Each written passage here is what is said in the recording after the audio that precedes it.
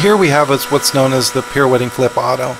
Keep in mind collective is reversed on this one as well, just like the normal flip in the auto rotation.